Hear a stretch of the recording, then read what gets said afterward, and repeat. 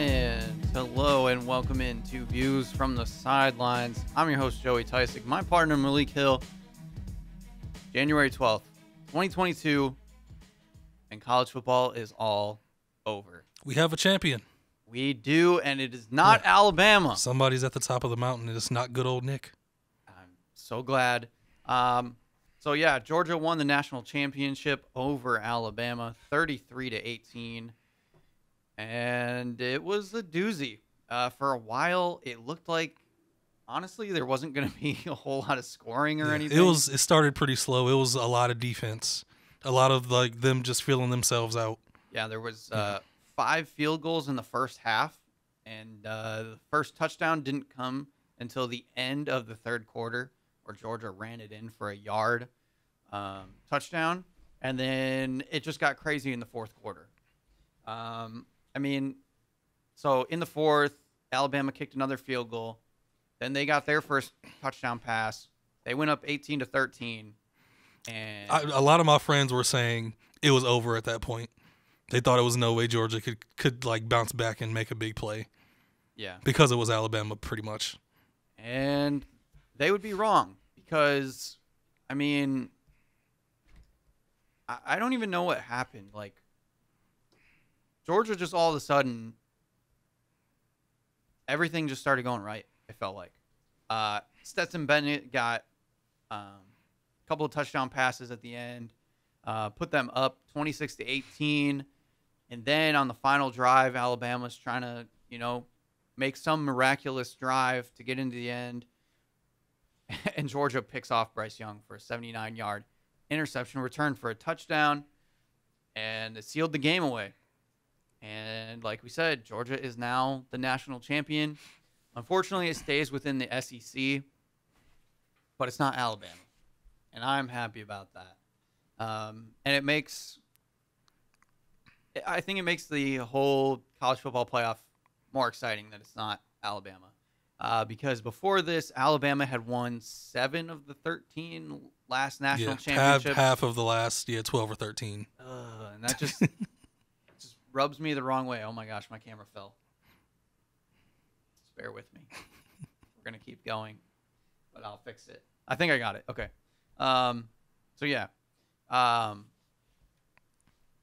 Did you think the game was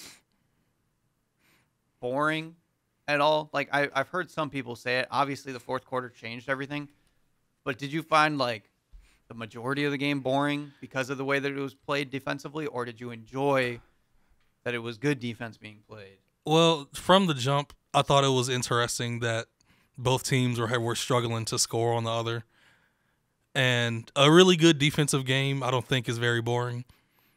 But at some point, there was a moment where it was 9-6, and it seemed like it was just going to be a game of field goals. And then Bryce Young hits Jamison Williams on a big pass. Jamison Williams plants to cut, and he tears his ACL. At that point, it seemed like it was going to be one of those slow-down games. They gave Brian Robinson a lot of touches, their running back. He had 22 for 68 yards, so it didn't work out as great as they hoped. He had a few catches. He had to run through 3 or 4 people every time he got the ball to get positive yards. So Georgia really dug their heels in, unlike the way they couldn't in the SEC championship. Right. And it really it's not good to say, but it helped them. It technically helped them that Jamison Williams was out, because after that they had to play mostly freshman receivers, and you could tell, even though they had a bunch of talent, they weren't ready. Yeah, a few of them were able to make a few nice plays, but they couldn't make the plays that a guy like Jamison Williams and John Mechie, who's been out for the past 4 or 5 games, their top number 2 receiver. They had to rely a lot on Slade Bolden. What's the name of their tight end? Cameron Latu. Yeah, Cameron Latu. He had a pretty good game. I think he had 5 catches for 100 and a touchdown. But, for the rest of the game, they couldn't get a ton of consistency on offense. Yeah. Now, Georgia wasn't able to either, because Alabama's defense just sent pressure nonstop. And I felt like it was really weird that people were going so hard on Stetson Bennett for a good chunk of the game. Honestly, until he hit that big play in the fourth quarter that put them ahead. He was running around a lot. He was trying to escape pressure. He couldn't make plays when he needed to. And I don't know.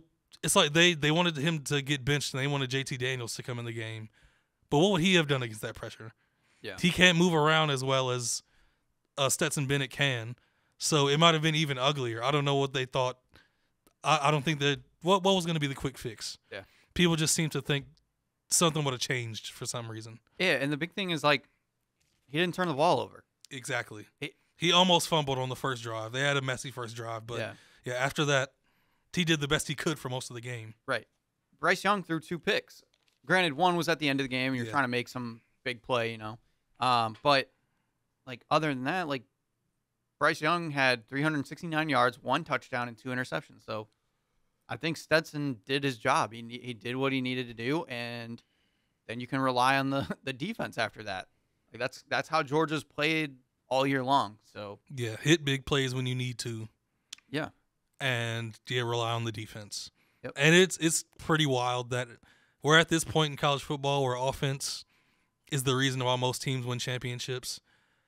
And this defense being close to all-time great is the reason why they won. After, like, the Jacob Coker national championship Alabama won over Clemson in 2015, most people assumed you could never win another championship with a quarterback that's not high level. Yeah. And Stetson Bennett just proved throughout the year that he was steady, he was reliable, he didn't make many mistakes, he could get out and run whenever there was pressure. He just made plays whenever they needed him to. And this is a guy that was a walk-on at Georgia, left to go to junior college, put up big numbers there, came back to Georgia, got on scholarship, and has kind of lucked into being a starter for multiple years. Last year, JT Daniels ended up taking over because Stetson Bennett got hurt, but come back this year, JT Daniels gets hurt again. Stetson Bennett takes over, becomes the leader of the team, and wins them a national championship. Yeah. It's a really cool story. Yep. And good for Kirby, because if he lost this one, he would have been like 0-5 or 0-6 against Bama, and Georgia fans would have tore him apart. Yep. Especially this was the year they had to get Bama. With Jamison Williams out and Alabama being as young as they were, this was the year they had to do it. Yeah. Yeah, it was a great run by Georgia. They were kind of the season-long favorite, and then they sort of kind of stumbled just because of the Alabama loss. So people got nervous. So it's cool that they kind of finished the season strong, did what they needed to do, and are now the national champions. Yeah, it makes me feel a little bit better about the Michigan loss. Yeah. Because they were the eventual champions, and they were clearly the best team in the country. They just happened to slip up once against Alabama. Right. Yeah. So yeah, what were your thoughts about the whole college football season this year? Now that you've had time to decompress after the Michigan loss and things like that. Not just because this Michigan season is the best one I've witnessed as a Michigan football fan, but this is one of the best seasons in a long time. There were a bunch of up and downs. There were teams that came out of nowhere. You had the UTSA story, a few other miracle teams. You had Bailey Zappi at Western Kentucky breaking a bunch of all-time passing records, yards, touchdowns. He passed Joe Burrow's touchdown record just exactly a couple years later. Yeah, you had new coaches, you had new players in places. It was just Clemson having a down year out of nowhere. It was unexpected at every turn. Every few weeks there were great games and things you didn't expect happening. Mm-hmm. I mean, starting with the Oklahoma-Texas game, the Red River rivalry in week 3, I think it was. That game was just absolutely bananas and just fireworks all over the place. And it seems like ever since then there were high-level games every week. Yeah. And yeah, it was a great college football season. Yeah, it makes it exciting heading into next season again, because Michigan and Michigan State should be pretty much the same. I mean, Michigan State, obviously, they're going to have to figure out a way to replace Kenneth Walker. And Michigan's going to have to find some defensive replacements, but we know that their recruiting should be good. So we'll see on that end. But I'm excited for both teams to be solid again. Yeah, they're already a bunch of way too early preseason rankings. Yeah. And I think it was only one I saw. There was one analyst that went out on a big limb and had Michigan State 7 preseason and Michigan 13. Wow. Every other analyst had Michigan top 10. Yeah. But they flipped it and just assumed Mel Tucker is just going to get them to that level immediately. Mm-hmm. Very interesting stuff. Yep. And also, we get into draft talk now, so that's always an exciting time of year. Yeah, it is. So now we'll be able to do some off-season stuff as the NFL season starts to wrap up and college football players are entering the draft and things like that. So, yeah, that's exciting times to start speculating on. But, yeah, college football was fun this season. And now we're into NFL playoffs and college basketball, NBA. So it's kind of basketball season almost. So we're going to talk about that next. We got the NCAA kind of are now into their conference games. So things are starting to heat up a little bit. It's starting to get a little more exciting. And I think the most exciting thing for me right now is that there is nobody that's undefeated anymore. Yeah. Just in the past week, I think it was it 2 teams that were undefeated? Yeah. Yeah. USC, in like the past 5 days, 2 teams. Yeah, so, yesterday, 2 teams lost their undefeated. Yeah. So USC and Baylor being the number 1 in the country, USC was up to number 5. Both these teams were undefeated. The only ones left after Gonzaga and Duke were the early season favorites. They've lost a couple games. Baylor lost to Texas Tech, and USC lost to Stanford. And I just think that it goes back to what we keep saying about college basketball every year is like it seems to be more competitive year in and year out. And you don't know who's going to be the favorite coming into it.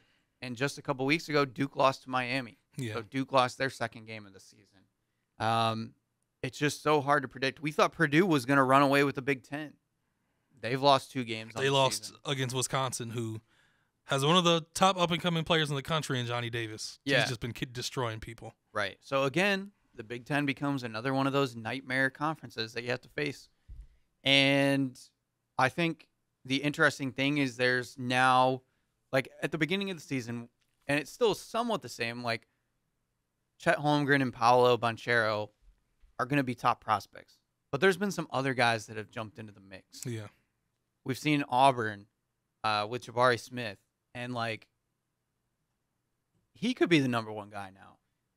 Like, I don't know. What do you think about some of the prospects out of this class? Like, what do you think this class is starting to shape up into? Because we're gonna transition this into the NBA because the Pistons are at the bottom, and we'll be looking at these players. Yeah. So at this point, there's a clear 1, 2, and 3. A lot of people have Jabari Smith ranked at 1 now because he's just been lights out for Auburn, and they're close to being the top team in the country. Yeah. Then, like you said, you got Chet and Paolo, who both haven't disappointed at all. I mean, like everybody knows, the one thing with Chet is his weight. Mm-hmm. And he still could be projected to number 1 because 3-4 years down the road, if he's up to 230, he could be completely unstoppable. Yeah. But yeah, those 3 guys, I'm really excited to see what they do for the rest of the season and how they transition into draft talks and the summer, because this might be one of the most loaded lotteries we've ever seen. Mm-hmm. Like I think picks 1 through 5, there could be high-level all-star to superstar players at every pick. And then once you go past 5, you could go up to like 11 or 12, and there are still a bunch of players that can help teams right now. So it's a deep crop of talent. It's really exciting. You got more experienced guys like Jaden Ivey from Purdue, who going into the season, I didn't see why everybody was hyping him up to be like a player of the year candidate. And he's just improved in every facet. Like, he hits deep threes like it's nothing. Now, his jumper still looks kind of weird, but he hits threes at a high rate. He's super athletic. He's gotten stronger, and he's a good defender. So he's up there. Like I said, Johnny Davis is the biggest raiser from Wisconsin. He's a 2-guard that last year was pretty good, but it's taken a huge leap that nobody expected. I think he's averaging like 22, 7, and 3. Mm-hmm. Every team he goes against, he's just shredding. And then you have some G League guys like Jaden Hardy, who I've been high on for a few years now because I've known about him since he was 16 or 17. I saw him play in a high school showcase on ESPN. And to me, he is like a young Gilbert Arenas. Mm-hmm. He's aggressive on offense, and he has almost no flaws in his game. He can hit jumpers from deep. He's athletic. He has handle. He doesn't have a complete game, obviously, because he's so young, but he has so much to build off of already that he can come into the league and average like 18, 19 on a bad team. Yeah. So, yeah, going up to like the top 5 and even past that, there are so many guys. It's a deep draft. Yeah. And there aren't many places where I think teams can go wrong because there's so much talent. Yeah. And I will say, I'll backtrack just for a second because we're going to transition to the NBA just right about now. The reason we're not talking about Michigan or Michigan State is because Michigan got scared and they postponed their game. That's why. That's the exact reason why. COVID hit Michigan. They had to postpone the Michigan State game and the Michigan-Purdue game. So we're going to have to wait even longer to figure out what Michigan's going to look like, unfortunately. So, yeah, that's kind of why we skipped over that. So Michigan State didn't have a game. And, yeah.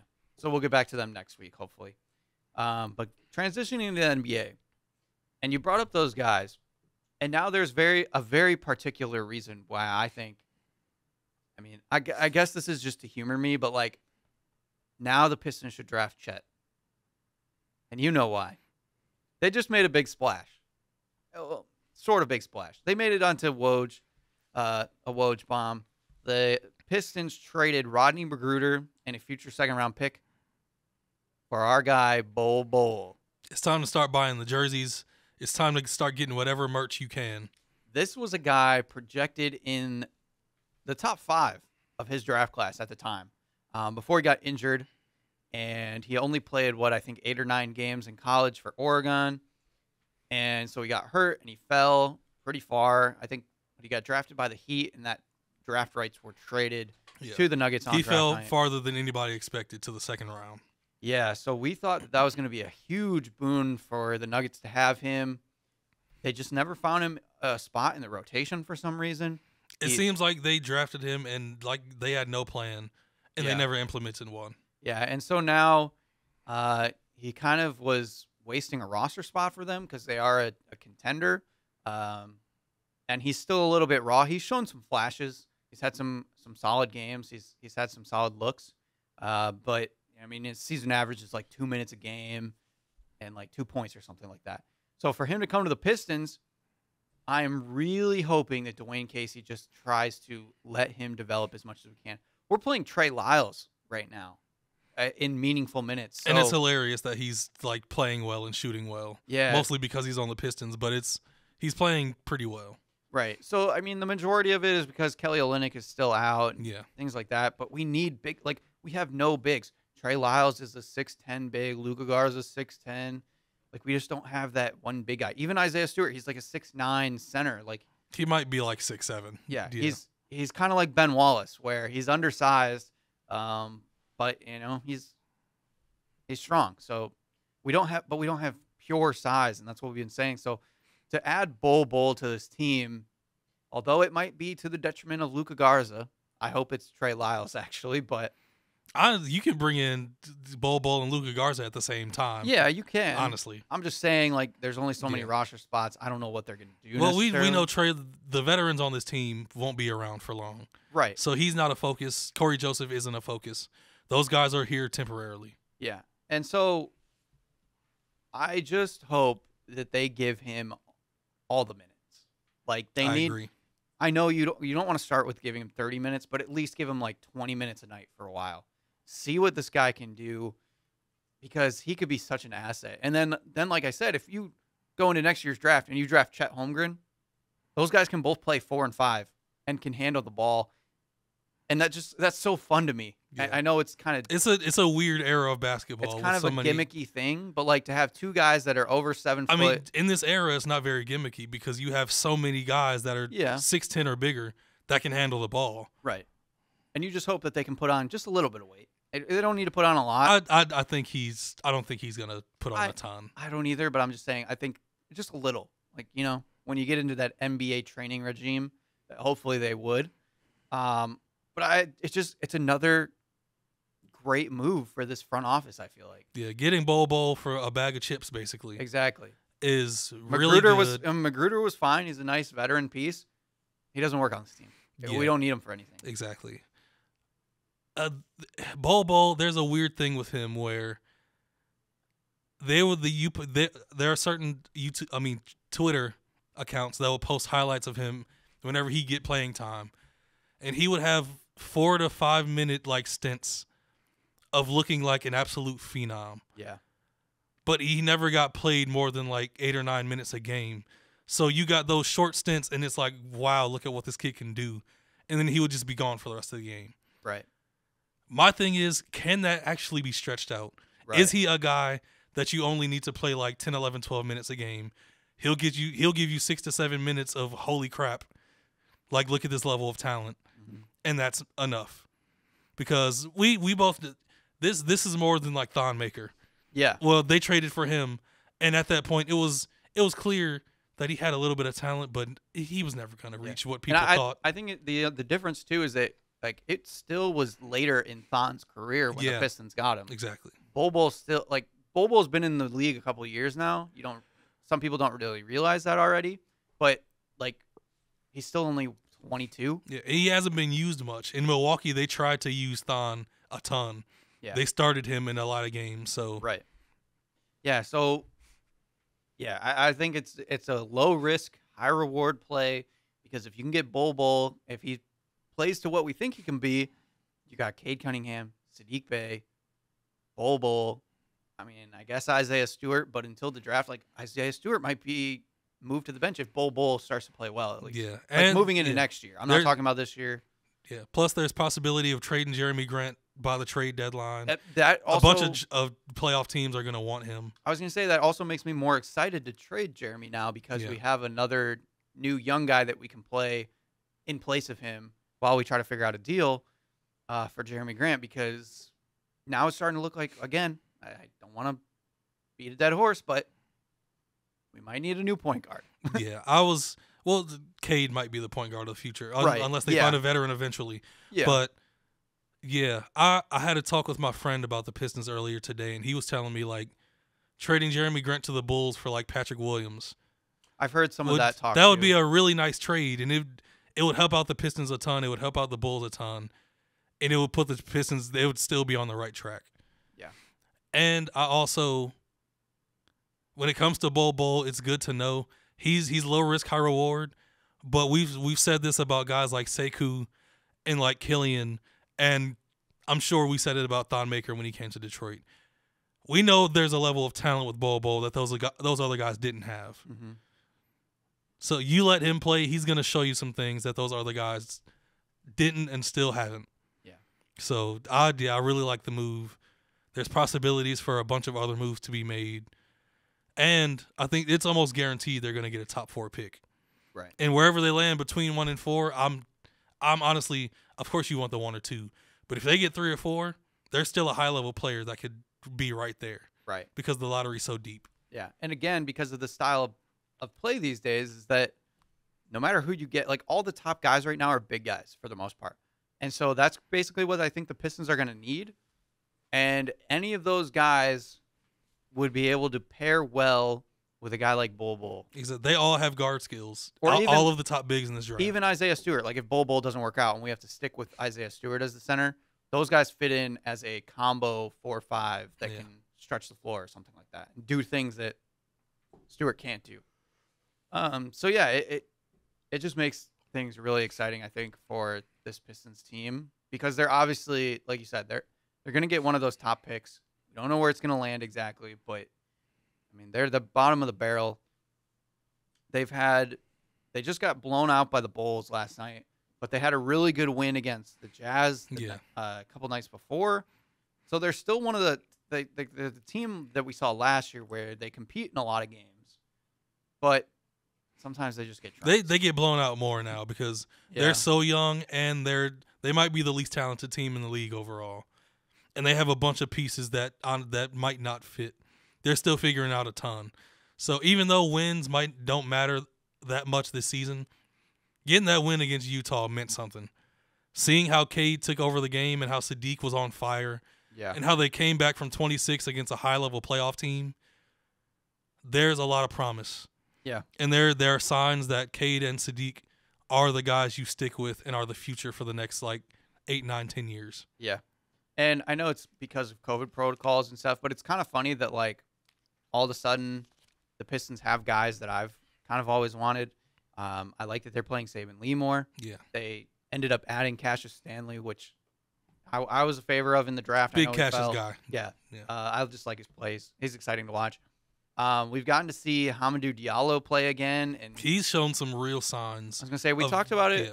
I think last week or maybe a couple weeks ago that he had some really big games. Now he's gone back to more of a role in this offense. He's not as much the focal point that he was when everybody was out. Yeah. But he's still giving us quality minutes, very good efficiency, and he's kind of just filling up the stat sheet all over the place, which is exactly what you want to see. Like the Pistons are just compiling all these young guys or guys that are still young that have been in the league for a couple of years now, and they're figuring out roles for them. And even like Josh Jackson is still getting good minutes, and he's playing pretty solid with them here and there. So I compare it to the Lions where you know they're going to lose, but there is actually some excitement and some bright spots that you can see for this team. Exactly. And it at least gives us a little bit of hope moving forward. Like if you compare, it's not a great comparison, but like team to team, Amon-Ra St. Brown is kind of like the Cade of the Lions situation. You pick him, he has potential, and he's already reaching that potential. He could be a high-level number 2 receiver. Number 1, who knows? I assume number 2, and a guy like Tyler Boyd, who's just a really good, consistent slot receiver in number 2. Right. Amon-Ra St. Brown could be that guy. Yeah. And, yeah, I mean. And Penei Sewell, too. Right. There's guys that you can build off of, and even guys like Saddiq Bey that you didn't I think Saddiq Bey is more like Amon-Ra St. Brown, where it's like that is a better a glue piece. You know there's talent there, but is it going to transition into the pro level? And I think for both it has. Yeah. Like Saddiq Bey, we were kind of like, oh yeah, I forgot about that guy going into the draft, and then they draft him, and now he's one of, I think, like a fan favorite for a lot of people. You know what you're going to get out of both of them for the most of their careers, probably. Yeah. So that's very exciting. What else in the NBA? Oh yeah, Klay Thompson returned for the Warriors. That's Great times. Pretty big news. Just as Golden State was, they're not like struggling, but they were kind of slumping slightly. I think they're they're 6-4 in their last 10, so they're down. I guess. How much of it did you see of Klay? Highlights or just mostly highlights and things like that. So I watched the game, and I was shocked about how good he was moving and how good he looked. Even though it's clear he's rusty. Yeah. He's been out for almost more than 2 years. But first basket, he gets it coming off a screen, drives into the lane, hits a floater. And then that crossover and the dunk in the lane. Yeah. He showed he's not afraid at all. He is so, like, he's been waiting for this for a long time. And he's not taking it easy. He's jumping right back into it. And that's a good thing. Yeah, and it's going to be even more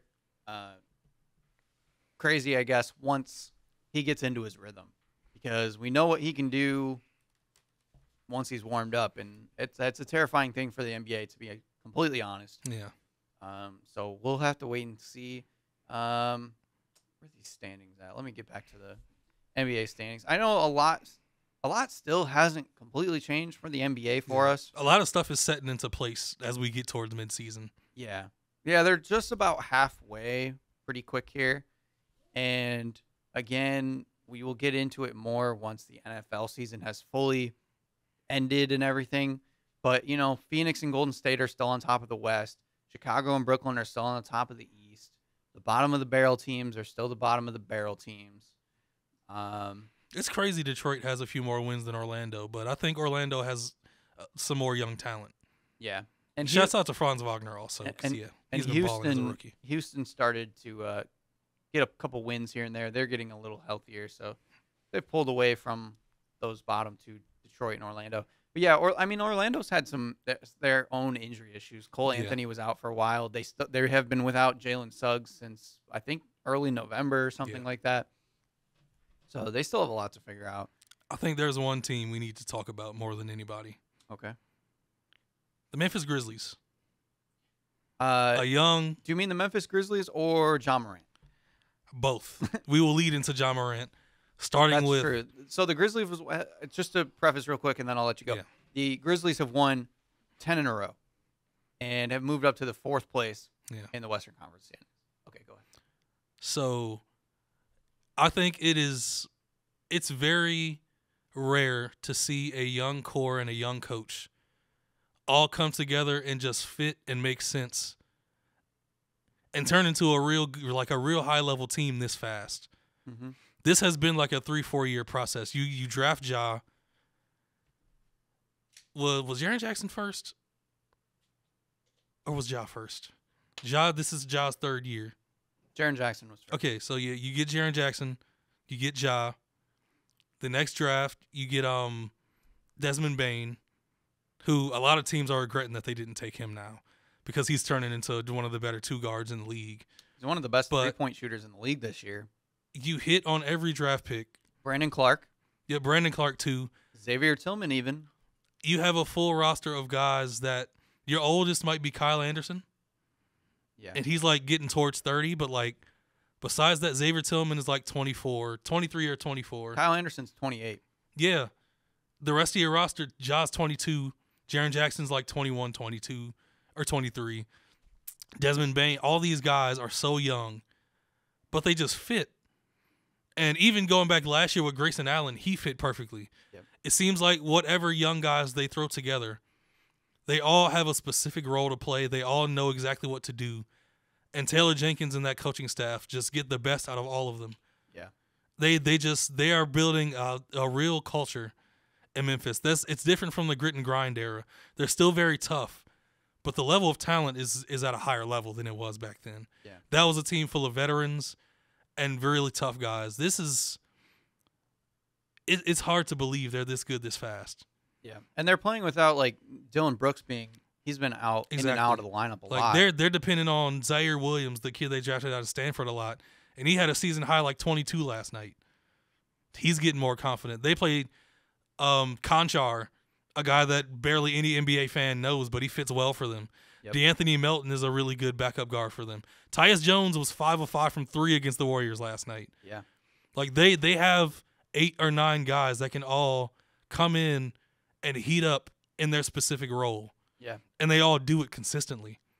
And it doesn't make sense for a team so young. And I think the crazy thing is, and it's kind of sad for kind of his career, but like Jarrett Culver is on the bottom of their bench. Exactly. And he was a guy that was a top 5 pick in a couple years ago that everybody thought would be some defensive nightmare, and he just hasn't found his footing. But like, just to have that option also, and like Killian Tilly is on their team. He dunked on Jalen Smith against Phoenix. Yeah. And he's been a reliable shooter and defender. He doesn't play a ton necessarily for the team, but again, it's like these young options. John Teske is on this team. I don't know if you knew that. John Teske. Yeah. He's not in Orlando anymore? He got picked up by Wow, I didn't know he got picked up by a team. I did not. I doubt they'll play him. He was on their roster sheet for against the Warriors. Huh, good for John. So yeah. But yeah, I believe they're like the youngest team in the league by far. I don't think they're the youngest. Oh, wait, those bottom teams. It might be the Thunder. Yeah, the Thunder is by far the worst. I mean, the youngest and one of the worst. Because Memphis beat them like the biggest blowout in NBA history. Yeah. But now we transition to that guy. A guy that's looking like he could become what Derrick Rose was supposed to be. Yeah, that's a good comparison, actually. 3 years into Derrick Rose's career, he was MVP and had Chicago as one of the best teams in the league. 3 years into Ja Morant's career, he has Memphis as a top 4 seed with a bunch of young guys just playing scrappy, tough basketball. And in my opinion, he's debatably the second best point guard in the NBA right now. You got Steph, him, KD in the MVP race. Mm-hmm. DeRozan too. But really, who else do you put as the second best point guard in the league right now? Yeah. Ahead of Ja. I mean, what he's doing to teams, the highlights he's putting up, his highlights are like complete momentum shifters. And they just take teams out of games. That block. I was going to say the block that he had against the Lakers. It looked like something from 2K or NBA Live. Yeah. It didn't look real. Mm-hmm. 2 hands at the top of the square. Like, LeBron said it like correctly. He has rockets in his calves. Yeah. He can just take off within an instant. Mm-hmm. And he's become such a leader of men. Like, I watched that Grizzlies versus Warriors game last night. Was one of the best games I've seen of the season so far. And his chemistry he has with everybody. He hit Zaire Williams on like 4 alley-oops. Yeah. And it's clear that they're just in sync. Every like athletic person on the court knows where to be when Ja's in the paint because it's potential he could just throw it up, and everybody's in position for him to catch it when he's there. It's a rare thing to see. It really is because I don't know what more to say. Yeah, like they look like they have a special group that could be. This is going out on a limb, but if they keep this group together and they keep this chemistry and keep getting better, could they be like Spurs-esque? Yeah, a team that's kind of doubted every year because but the way Tim, Manu, and Tony came together, and they just rotated good pieces every year, and because of good coaching, everybody just fit every season. Yeah, this is a team in their early 20s, and they just continually fit each year. They swap only like 2 or 3 players, but it always makes sense for some reason.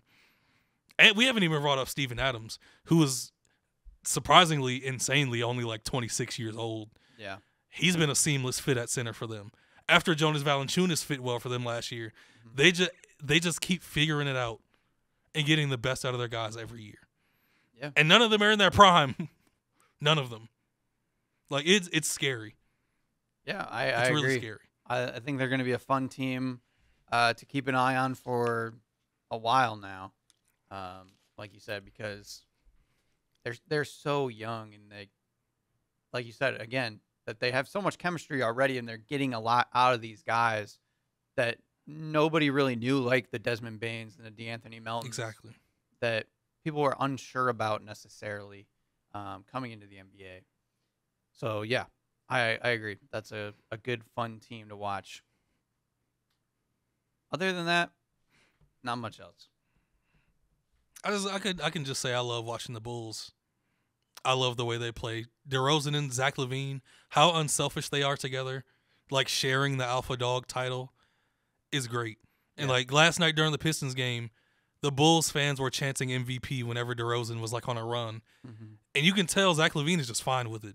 Yeah. Like he's still going to do his thing. Lonzo is going to do his part. Everybody, it's yeah, they're just really good. And getting this much out of Ayo Dosunmu this early helps them a ton too. Yeah. It's like he stepped right out of Illinois and he's playing the exact same way. Mm-hmm. Have we talked about Kyrie being back? Probably not. I mean, we might have mentioned it last week. He's only played 1 game, I think, but yeah, they're about to go on a run of road games where he's going to get back into a groove. He had 22 against Portland, making up for the December 23rd game. That was on Monday. Okay. He had 22 in that one. That was without Harden. And then was his debut against the Bucks? It was against Indiana, the Pacers, because that was the game where Lance Stevenson had 20 points in the first quarter and had 30. He's just meant to be a Pacer apparently, because whenever he gets with that team, he just flashes. Yeah. So Kyrie's had 22 in both of his games so far. So I mean, he's kind of back to just being himself, I guess. Yeah. But only on away games. Yeah. Before we end, Boston, New York, and Atlanta still trying to figure out how to get back to what they were. It's really concerning with Boston because Ime Udoka is calling out his players, and it seems like there's no leader. Yeah. It's really, really concerning. Mm-hmm. The Cleveland Cavaliers. They're still there. It seems like they are going to like maintain this unless there are more injuries. Yeah. Ricky Rubio getting hurt really sucked, but Darius Garland is doing his thing. Evan Mobley is looking like he's going to be a beast for a while. Even Kevin Love has his flashes of looking like his old self. Yeah. Yeah, the Cavs are interesting to watch. Again, we're slowly digging more into the NBA as it goes on, but there hasn't been that much stuff going on. Westbrook sucks. Wow. Wow. We are also heading towards the trade deadline somewhat soon. Yeah. So that'll be a good amount of teams making moves. Yeah, that should be good for us, and especially the Pistons. So, yeah. All right, here we go. This is what I'm most excited for. This weekend, we got NFL playoffs begin, and I have no idea who's going to win these games, to be honest. I think you know a few. I mean, Pittsburgh beating Kansas City, the odds of that are Well, Ben Very. Roethlisberger came out today and he said he knows that they're the long shot favorite, so let's just have fun out there. That's what which means there are picks coming. That's what that means. Could be. Yeah. Last time they played Kansas City, it was a beatdown. Yeah. All right, so let's start from the top. On Saturday, we got a couple of games. Raiders at the Bengals to start off. I think this could be one of the most exciting games of the first round. The Raiders kind of just sneaking in, beating the Chargers last Sunday night, which I guess we didn't even talk about that whole scenario. But the Chargers potentially ruining their chances at making the playoffs by Brandon Staley calling a timeout at the end of the game. They could have just taken a knee and tied and made the playoffs. Yeah, apparently the Raiders were ready to take a knee to tie the game and let both teams make it into the playoffs, which would have been insane. And I'm sure a lot of teams are sighing that they don't have to play against Justin Herbert in the playoffs. Who, let's say, put on an absolute show against the Raiders. That last drive in the fourth quarter, he made at least 5 throws where I was like, I don't know how he's doing this. Yeah. His level of arm strength and accuracy is next level. And a lot of announcers and guys pointed out that it seemed like at times his players were dropping balls because he was throwing it too hard. Oh, and that they couldn't. He was catch throwing it. missiles. Yeah. So he meant business. It's insane. But congrats to the Raiders. Like the Raiders are another one of those teams where they just find ways to win. It feels like. Yeah, they hit a lot of controversy with the whole John Gruden thing, and they just stayed together and figured it out. Yeah, thing after thing in the last couple years, even. But yeah, and now they're going to play the Bengals. Bengals have a lot of hype going into this game, and I think that kind of counts against them because everybody is so entranced by what Joe Burrow and Jamar Chase did at the end of the season. And I think people forget like what happens when NFL teams go to the playoffs. Defenses step up, the game slows down. There's not always as much offense. Every once in a while we do see some big offensive explosions, but for the most part, games tend to slow down. And I think the way that the Raiders play and the way that they kind of willed themselves into this playoff, I think they have a really good chance in this game. And like both teams, as much as you think like Derek Carr likes to air it out, Joe Burrow likes to air it out, both of these teams are predicated on the run. They like to get Josh Jacobs going. They like to get Joe Mixon going for the Bengals. And then both teams have pretty solid defenses. So I don't know exactly who I think is going to win this game. I kind of honestly want to pick the Raiders because I think the Bengals might have too much hype going into this game. But I'm excited for this one. I agree with pretty much everything you said. I think the Bengals, they deserve the hype they're getting because they have phenoms on offense and a defense that people didn't expect to be as good as they are. But I think there's a difference between these two teams. The Bengals, I think they're going to play with confidence and some cockiness. I think the Raiders are going to play with some desperation. Derek Carr has been waiting for this moment. Honestly, ever since he tore his ACL in 2016, when he was on his way to almost being an MVP. Derek Carr has been waiting for this, a moment to show what the Raiders can be and what he is. There are times where John Gruden questioned whether or not he should be the quarterback, and Derek Carr went out there and just proved it each time that he should be out there. I've been a supporter of him for a while, even those sketchy years after he got hurt. But I knew being the Raiders quarterback at that time and coming off an injury made it tough. He's shown this year, even with the 14 picks, high completion percentage, over 4,000 yards passing, and over 20 passing touchdowns. He's the leader of the team, and he got them here. I think they're going to play like there's no tomorrow, and they're going to do everything they can to pull this game out. And I think the Raiders are going to win it. Okay. I don't think it's the Bengals' time yet. Yeah, they could win, but I don't think it's their time yet. I think that's also what I'm nervous about is that, it just might be a year too early. They need the experience under their belt first to really play in the playoff atmosphere. And they're going to be at home too, which I think, it will help them. But it could also hurt them too, where like if you're playing bad at home, you might mentally feel even worse or something. Or if the Raiders get off to an early lead, something like that. And the other thing, like Darren Waller should be pretty fully healthy. I know they kind of had to play him last week just because it's basically a pre-playoff game to get in. So hopefully he'll have another week to be healthy. And yeah, that's just another weapon for Derek Carr to have. Yeah, I think the Raiders are going to send a lot of pressure at Joe Burrow because even though the O-line isn't terrible like it was last year, they're still pretty average to below average. Right. So if you get some pressure on Burrow, he can move, he can escape and make magic. But eventually, mistakes can happen, especially on a second-year quarterback with a bunch of young skill talent around him. Yeah. And then the nightcap on Saturday is the Patriots and the Bills. Very familiar with each other. This is a divisional matchup. They already played twice. They split in season. When the Patriots won, it was really poor weather. That was when Mac Jones only threw the ball 3 times. And now they're going to be at Buffalo. I'm sure the weather is going to be terrible.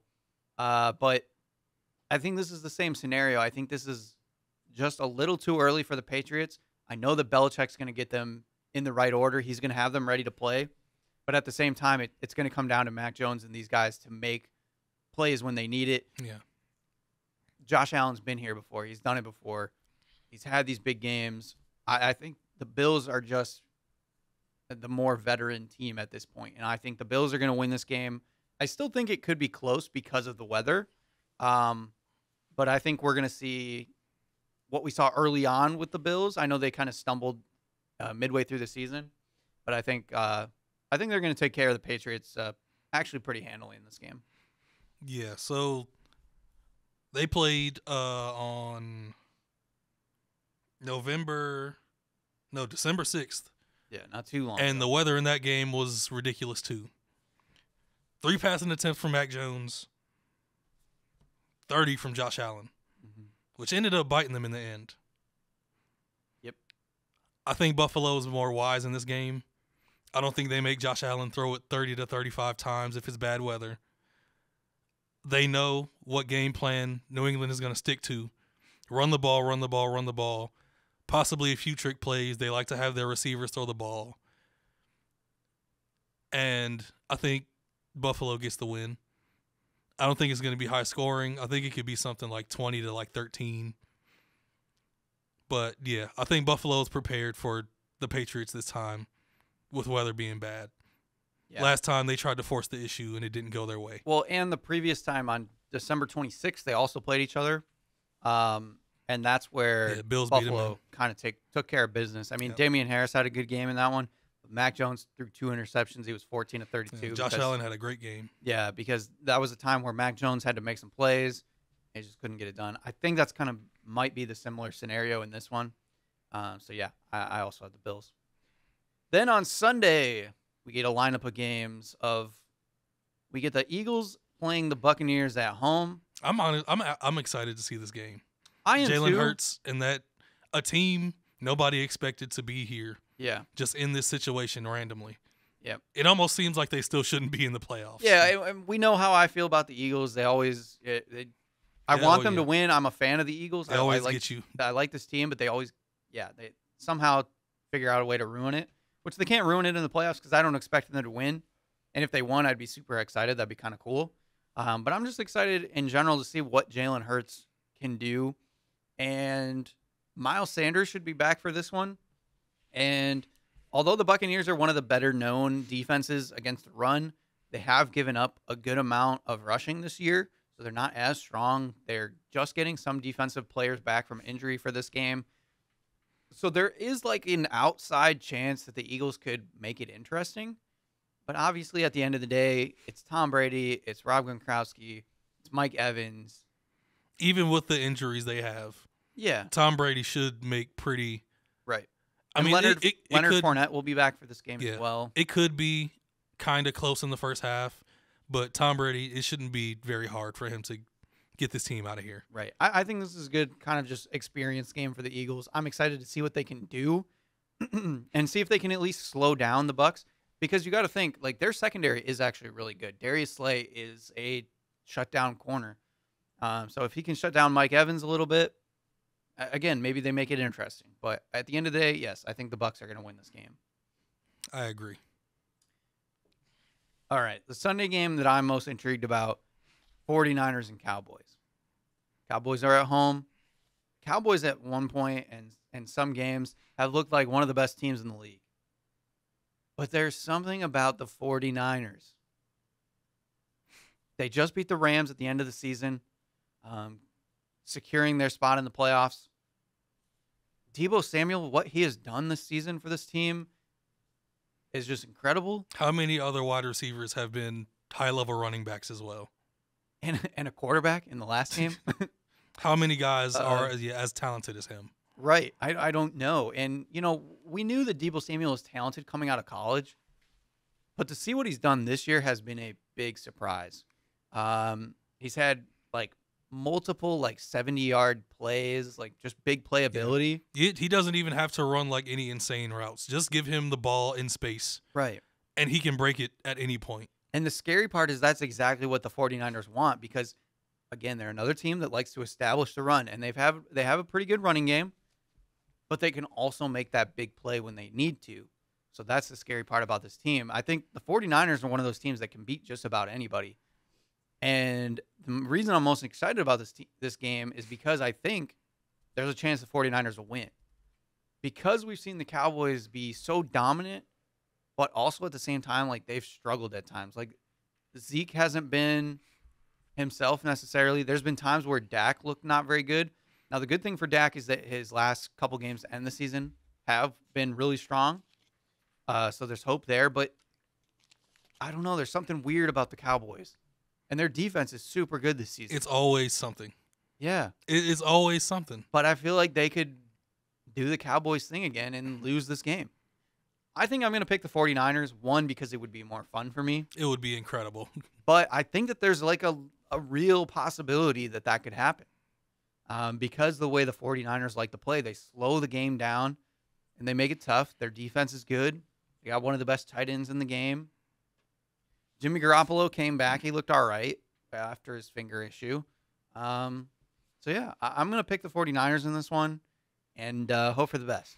Yeah, if the Cowboys don't come out strong in this one, I will have serious doubts of them winning the game because they still, ever since Dak has been there, they do this thing where only 4 or 5 times a year they come out strong. Most games they come out flat, and in the second half, Dak just has to put up a bunch of numbers. If that happens this game, I think the 49er defense, what they showed last week against the Rams, they are gonna get stops when they need to, and on offense they can make plays when they need to. Yeah, Dak has to be on top of his game. The Cowboys have to be on top of their game in the playoffs. They've rarely done it over the past 20 years. They, like you said, they've shown inconsistencies in the past 4 or 5 weeks. What Cowboys team shows up in this game? Yeah, we're not sure. And then the Sunday night, the most boring game of this playoff series. The Chiefs playing the Steelers, which this could have been the Chiefs and the Chargers in the first round of the playoffs, which would have been insane. Patrick Mahomes has never been in the first round of the playoffs in his career. But now he's going to play Ben Roethlisberger and the Steelers. I guess, TJ Watt's exciting. He's been exciting, but even though the Chiefs have struggled this year, they're still 12-5. They're the number 2 seed in the AFC. They're going to figure it out. I think this game should be easy for them. The Steelers, they kind of limped into the playoffs. They got some help from the Raiders. So, yeah, I just don't see this game being all that competitive unless Najee Harris does something. I think that's what it's going to depend on, is that Najee Harris runs really well and the Pittsburgh defense figures out a way to stop Patrick Mahomes and all these weapons. At no point this season have the Steelers looked like a very good team. Every win they get, they squeak out. Yeah. A lot of their losses are close too because they have talent, good enough talent. But, yeah, I just don't.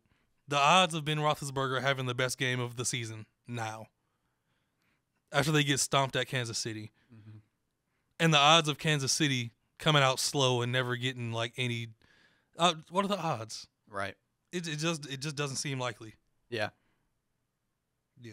I mean, I still think it would be kind of cool and kind of funny, I guess, if the Steelers figured it out.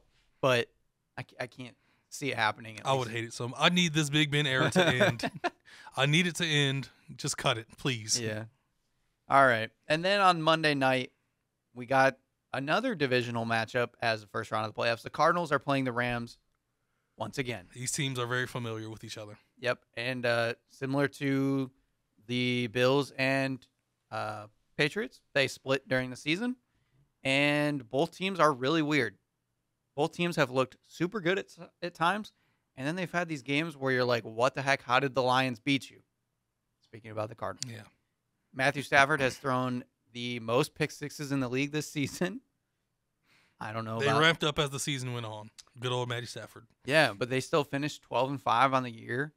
I don't know. It's going to be interesting. Like, it's again, what team is going to show up here for the Cardinals and for the Rams? Is Kyler going to figure something out? Because he hasn't looked all that great these last couple weeks. And the problem is this is becoming a trend for the Cardinals where in the second half of the season, the last couple of seasons, they have struggled and not done as well as they did at the beginning. And then the Rams, I mean, Cooper Kupp has looked insane this season. He's had an all-time great season, yeah. Even with the extra game, yeah, he's had an incredible season. Odell Beckham Jr. seems to be finding his footing a little bit on this team. Tyler Higbee is reliable. Sony Michel has kind of reemerged, and he's been that number one guy, but they are going to get Cam Akers back for this, and he's supposed to play some snaps here and there. I don't know how much they're going to use him, but if he is any bit of healthy like he was at the end of last season, he could be really useful for this team. And then both defenses are pretty good. The Rams obviously have more star players, bigger names, but at times they give up points like they did last week to the 49ers. And then the Cardinals defense is pretty solid, but they also, I mean, again, they lost the Lions. I don't know how that works, but it will be exciting. I'm going to go with the Rams because I think this is going to be this thing with the Cardinals where for some reason they can't really figure it out. And I think Cliff Kingsbury is going to be on the chopping block. After this successful of a season? Because they don't make a run? Because they can't make it over the hump at this point. Yeah. The last two games of the season, the Cardinals started to get back into what they were. They had a really good win at Dallas, and then Russell Wilson barely beat them at home. I don't know why. I don't know if I can trust Matt Stafford. That's fair. The pick sixes have just been ramping up. And they've still been able to pull out wins because they're overall really good. But Cardinals beat them once. The Rams beat them once. I think I might trust Kyler Murray more than Matt Stafford. Okay. I trust him to not make crazy decisions. Yeah. In the most important times. The last time they played on December 13th, it was 30-23. Yeah. Rams won. Then the Cardinals lost to the Lions, 30-12. Then they lost to the Colts, 22-16. Then they beat Dallas by 3, and then they lost their final game of the season, 38-30 to the Seahawks. That is just such a mess for me. I can't believe in them, even though Matthew Stafford hasn't looked great. So yeah, I understand people favoring the Rams, but I don't know. To me, it's more of a toss-up. Yeah, I agree. That's the NFL playoffs. I'm excited for these games. I'm going to watch a lot of them. Yeah, and we still have to wait another week to see Green Bay and those Tennessee Titans secure the number one spot in the AFC. Crazy the return of Derrick Henry. So we'll get to see. We'll recap some of those games next week and talk about the next round, the divisional round. Get more into the NBA and college basketball, hopefully. We won't have too many more postponements. And we'll get to see how these teams are doing, and we'll be updated. But until next time, this has been Views from the Sidelines. We'll see you guys later. I'm so happy they cleaned house in New York for the Giants. That press conference, Joe Judge just talked his way out of a job. Just making fun of other organizations. Just absolute nonsense. Hire Brian Flores, some team, please.